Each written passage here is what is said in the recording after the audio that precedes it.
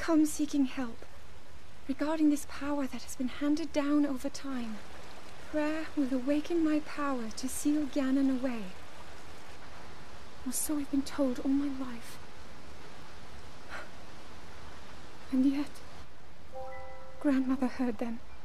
The voices from the spirit realm. And Mother said her own power would develop within me. But I don't hear or feel anything. Father has told me time and time again.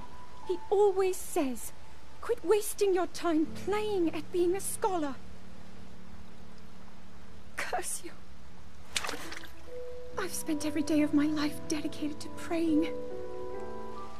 I've pleaded to the spirits tied to the ancient gods. And still the holy powers have proven deaf to my devotion. Please, just tell me. What is it? What's wrong with me?